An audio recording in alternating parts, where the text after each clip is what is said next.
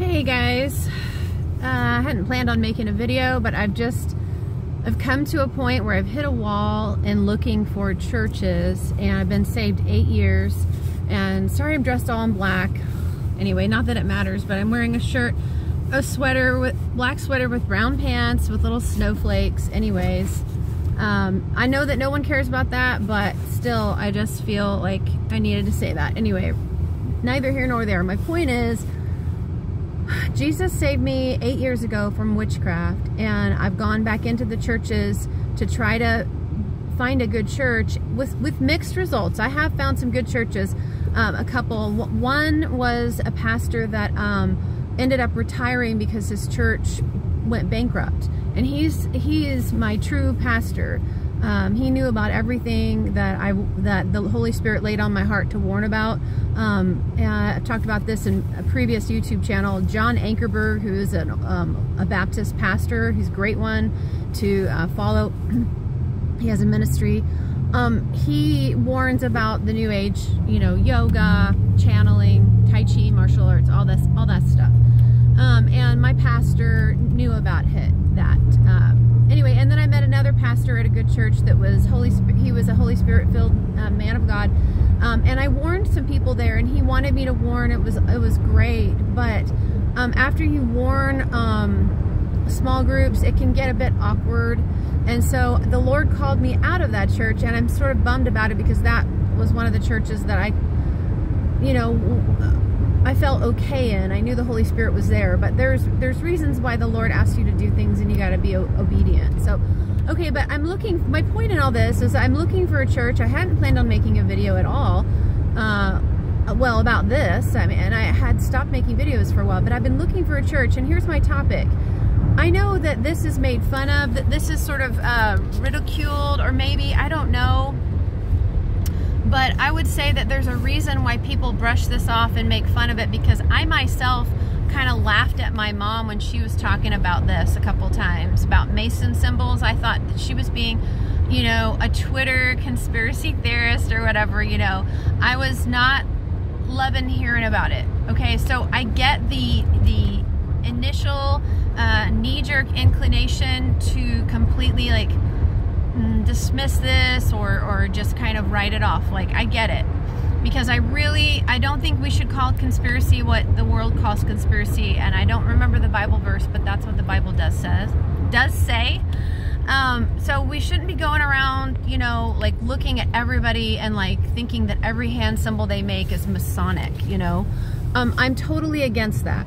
And sometimes in public speaking, people are taught to make certain symbols, like this one happens a lot, right? They'll do some version of this or this. But when you see a pastor consistently doing this and over and over again, I'm sorry, that's not an accident. And so I've been to 2 churches now in a row. One was a Baptist church, and one was just a non-denominational church. The Baptist church, the preacher was not doing that. The pastor was not doing that, but the worship pastor and the worship team were consistently doing this. Sorry, this one, not this. This is I love you. They were doing this, and they were doing this over and over again, to the point where you were like, what? And then, so my mom and I were going there. We left that church. I had enough. Me, who was kind of on the fence about this whole Mason symbol thing. I was like, is this, just paranoia? Is this real? I was like, no, I've had enough. I've had enough. So that's how the Lord kind of woke me up to this. And the whole Mason problem. We have a problem. We have a Masonic infiltration in the churches. You know what I mean? But people are going to deny this. Like I said, I've been saved from the occult essentially for 8 years, and I didn't even want to look at this. Of course, I wasn't really Wicca and the occult, I would say yes, they're the same thing, but Wicca is sometimes it depends on what kind of witchcraft that you've been deceived by. But for me, it was like a fantasy world kind of witchcraft. I mean, I didn't know anything about the occult or Masons. The only thing I knew was from my friends in college. I'm going to be quite frank, my pot-smoking friends in college, they all talked about the Masons. And other than that, I didn't know much about it, other than it was something to do with the eye, right? The all-seeing eye, the Illuminati, and stuff like that. I just thought it was just a conspiracy theory from pot-smoking friends in college, okay? I'm not condoning pot. That's not biblical. That's a whole nother video. Anyway, I'm just saying that that's all I remember of it. Sorry, my hair looks a little crazy today. I had a hat on, hat hair. Is Goodwill even open? I was gonna head over to Goodwill. I am going to find a home church is basically, oh, are they not open? Dang. Sorry I said dang, you guys. Maybe they are. Is that a bad word, dang? Maybe I shouldn't say it. Anyway, I'm not trying to be some weirdo legalist, and I've got my own problems. I am not perfect. Obviously, I just said that word in a video. But anyway, I'm kind of done trying to be, not that I was ever holier than thou, but my point is that I think it's easy to become self-righteous and holier than thou when you feel like you get saved and you go into the church and you feel like, you know what I mean? Like you can't rely on the church leaders to be leading you. You know what I mean? Okay, so I'm just amazed at this. I don't know what to do. So I think for me, everybody has their line in the sand or whatever, that, you know, they're the last nail in the coffin, and then they're like, I've got to go to another, I've got to find something else. So for me, I am going to try to find a home church. So if anybody has any ideas for home churches or how to find that, or like a website that can, you know, like direct you or something, that'd be awesome.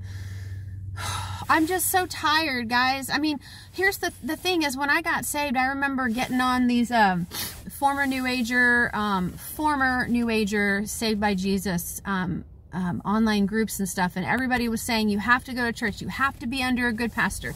And I was like, yes, you're right. I need that. And the truth is I don't do well when I don't go to church every week. Like I feel it. I don't feel good, you know?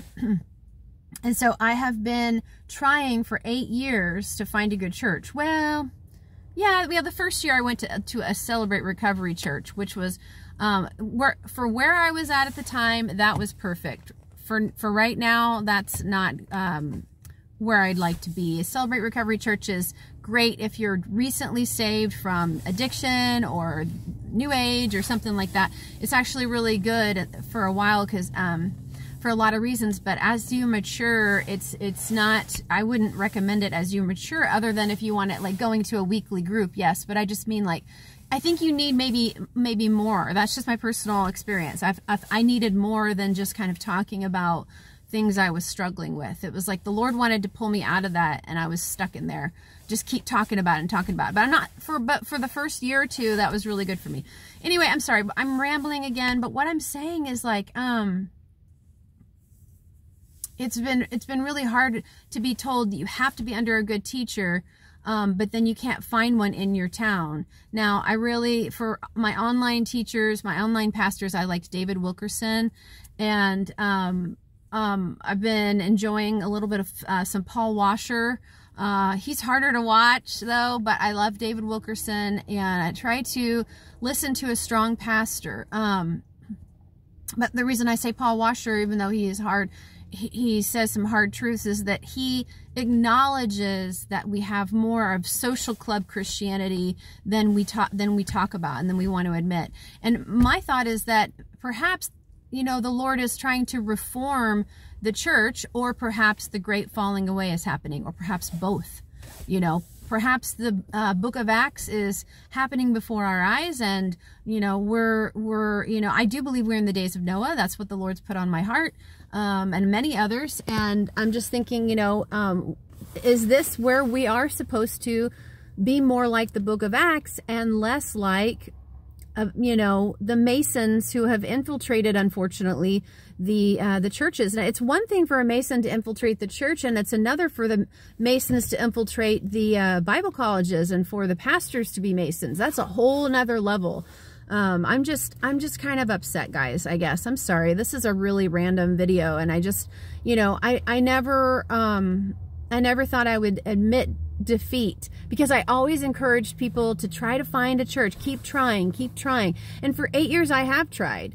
And I've just been seeing more and more and more of the New Age, seep into churches, and I've been seeing the pastors not speaking out. Now, I guess there's because they're a 501c3, they have certain parameters of things they can say, but I'm at the place where I was okay with that to a certain degree, as long as you go to the Bible studies. You know, you can get good fellowship and you know, tutelage from your leaders, from pastors and things. But I found myself, I was warning the women's groups, like I was warning the pastors and the pastors' wives, and that feels bad to me when I'm warning the pastors. And I have felt that way for so long that I have been upset. And listening to Paul Washer, it's reminded me that I have needed a strong pastor, and I haven't had one. And I don't want to get emotional, but it's upsetting to me, because it's like, I do think you need one. And so I think this is me just saying officially I'm going to be looking for a home church. And it's not because I'm a horrible perfectionist or, you know, it was sort of insinuated once by someone that I do appreciate, but she said that, you know, not to expect too much, and don't be narcissistic about it. Like, don't think that I'm better and that everyone, you know, and I thought, oh, I don't want to be like that, you know. I was raised with some narcissism in my childhood from some parents, and so I notice when I have some things that the Lord is sanctifying me on, about like being prideful or narcissistic or stubborn. I mean, I've got so many issues, guys. Why do you think I got into witchcraft? I'm sorry, but I'm just laughing. I have to laugh, you know, a little bit. It breaks the tension. I do not know if the Goodwill is open. We've got 2 people sitting here. I'll go in a second. Anyway, it's a nice day out today. It's not super cold. I didn't plan on making this video, but I'm upset, and I'm hoping to get somebody's feedback on what to do. Yeah, anyway, have a blessed day. If you have found a church that your pastor is not flashing Mason signs and he's not allowing the New Age to come in, oh man, that's a huge blessing. Huge blessing. And he's not doing the NAR or, you know, all the Bethel stuff and the, it's all the same stuff. It's all the devil infiltrating, okay? But it's got different, it looks different for every different deception, you know what I mean? But if you have found that rare gem, oh man, praise the Lord. Because I have been about a month without a steady church because we had a severe cold snap. And so that was 2 weeks that I couldn't go to church because I have cold intolerance and heat intolerance. I have some autoimmune issues, and I was having some problems. So for 2 weeks, one of them was an ice storm, and the other one was like below Arctic temperatures, and my car was dead. So that was 2 legitimate reasons. But before that, I had been searching, and I just hit a wall today. Okay, I've rambled enough, but I don't know. I feel guilty, like, because I feel like Satan is the accuser of the brethren, so I don't want to do that. But I also have to realize the times we're in, and the times we're in are very biblical, and they're very serious, and the end time signs, you know what I mean? People are seeing them, and it's not super, super radical to talk about it. So what I'm saying is I do believe that this is part of it. And David Wilkerson did speak about this. He spoke about it in his, in a lot of his sermons about the church letting in the occult. So I'm seeing it. It's hard to admit that it's happening now, you know, to me in my life. I live in the Bible Belt, so you would think that wouldn't be happening. All right, 14 minutes. I'll just go ahead and cut it. Love you guys. Bye.